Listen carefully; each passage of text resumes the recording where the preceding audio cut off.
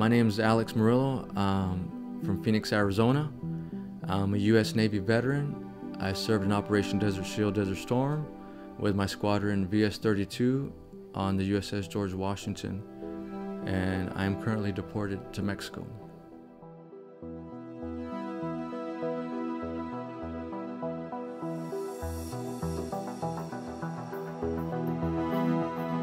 What's the difference between us and any other veteran that served our country?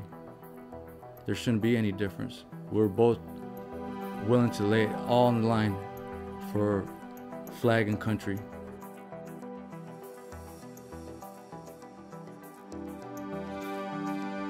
We're basically MIA out here. We're missing in action and we're trying to get back home.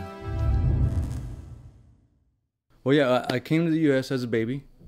I was maybe a year old or less, and I've been deported since 2012.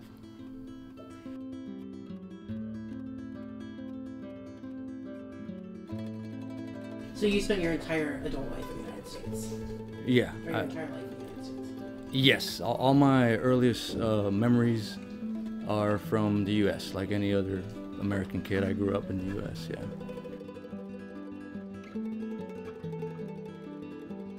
Realize and recognize us. We're U.S. soldiers. We are yours. It's no secret that veterans get in trouble after serving our country. That's no secret. We get in trouble. The transition from military life to civilian life is sometimes not an easy one for us, and sometimes we don't get the help doing it that we need. I was charged for cannabis, and I was given 37 months in federal prison, and I served my time, and I expected to go home. My kids were waiting for me, and I never made it home.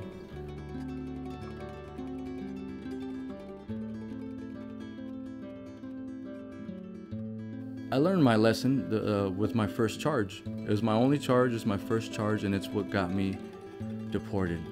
I never want to get in trouble again, I just want to go home.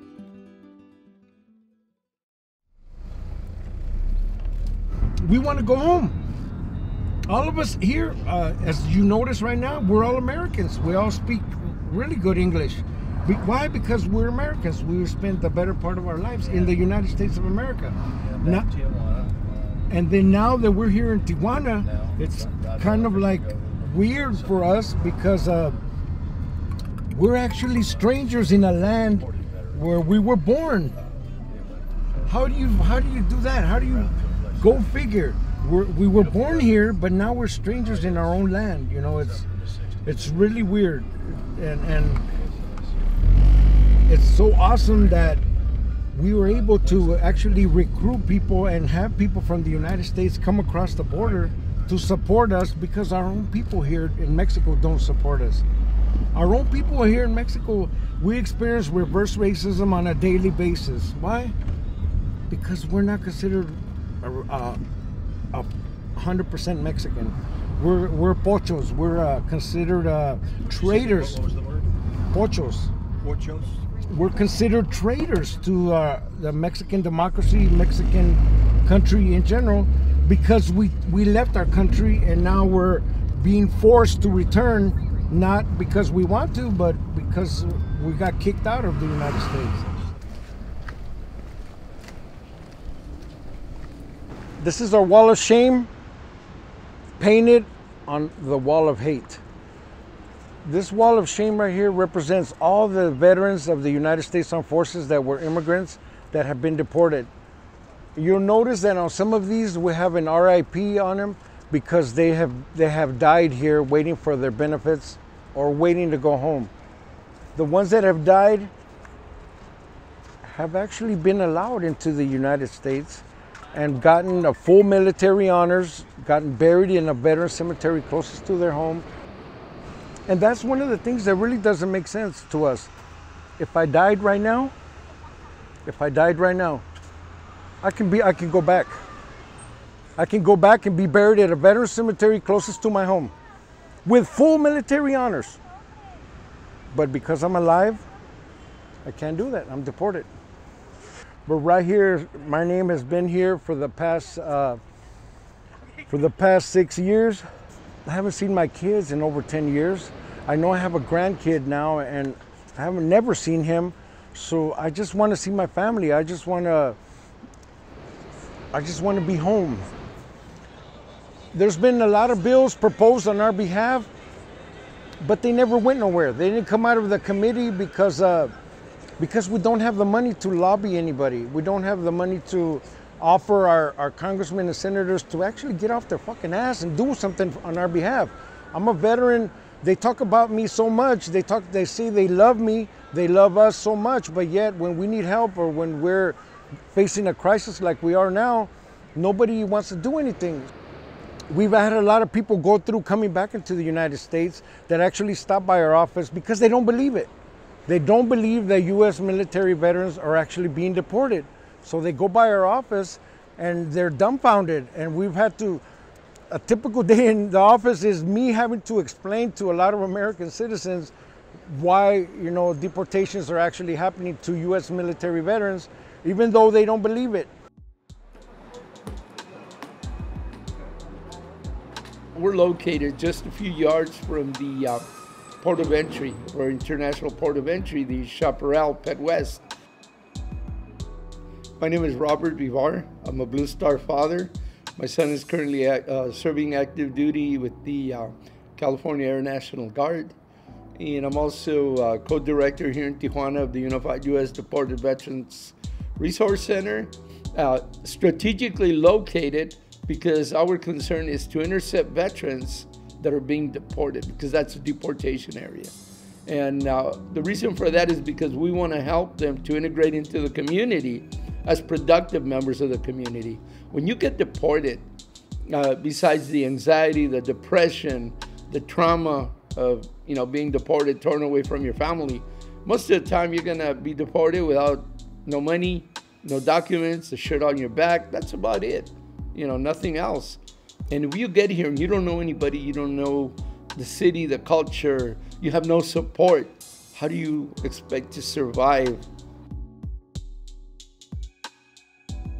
They don't buy you a bus ticket or anything when you get to the border. They just take your handcuffs off at the border and say, have a good day and good luck. My name is Juan Salvador Quiroz Barragan, and I am a United States Army deported veteran. My grandparents and my entire family moved to the United States 35 years ago. I've been to Mexico maybe 3 times in 30 years. It was kind of hard because I knew I was getting deported, but I never realized that they were going to ban me for life. And me for a possession of cocaine, they gave me 3 years and deported for life. I didn't understand either. I thought I was going to get maybe house arrest, drug programs, probation. With my wife's medical conditions, she comes 6 months, leaves for 6 months. It's really hard for them to adapt because, like I said, my wife and my children don't speak Spanish. This is not their home.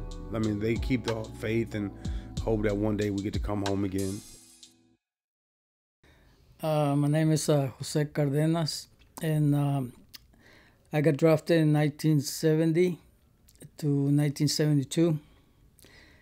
I went to the National Guard, reserves in the National Guard.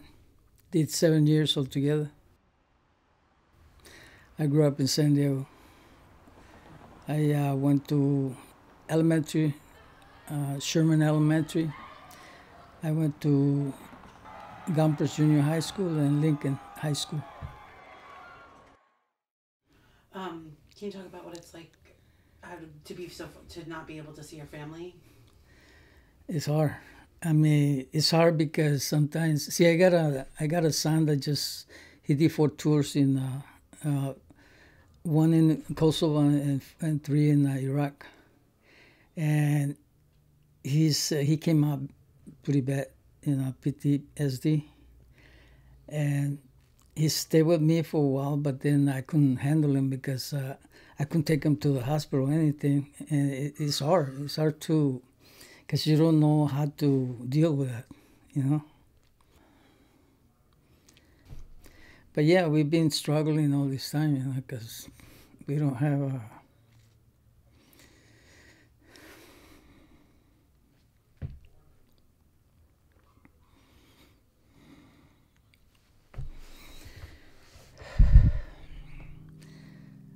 It's not too much chance, you know.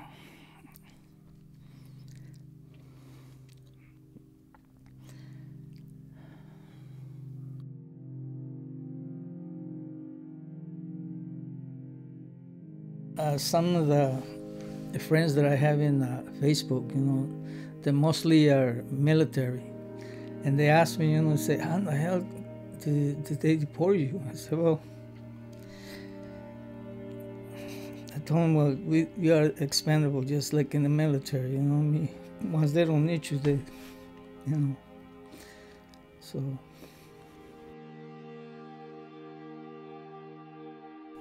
It's like when I got in trouble, it was a lot of things happened. How I got in trouble, because first I got divorced, so things were really bad, you know. And then while I was getting divorced, I got hurt, and then I lost my job. And then in time, one of my kids get killed. And once this guy comes to me and say, you know, I could help you, and you know, you just gotta do this, you just gotta do that. And you know, when you're in the corner, and even though you don't want to do things, but you do it because you don't have a way to, you know, it's like you try to survive, you know what I mean? And when you're in that situation, sometimes you do things that you don't want to do. I mean, I paid for my mistake, but it's just like I still pay, you know, so I don't know.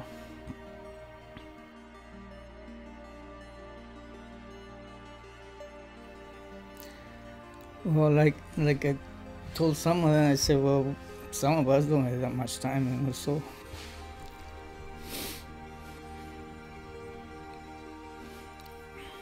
I've been doing this for 10 years, so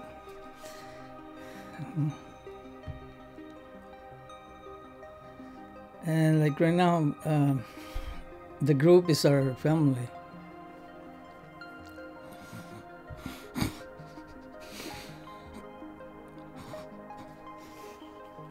We're all deported veterans, and we work together. We speak on a daily basis. We write letters to Congress. We make phone calls.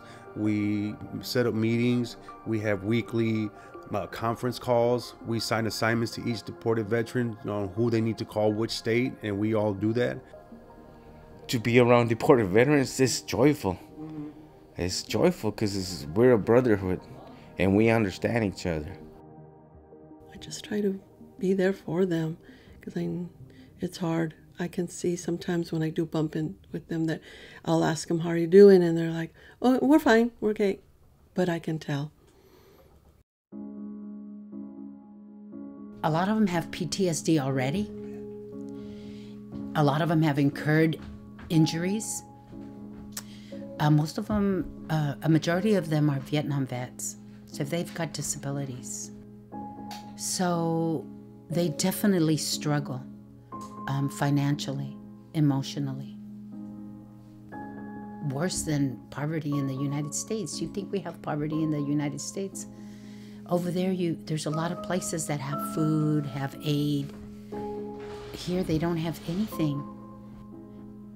We have a veteran that opted to cross the border illegally and got caught just so that he can get his medication in jail. He's doing 54 months. Husband and wife should be together. A partner, couples should be together.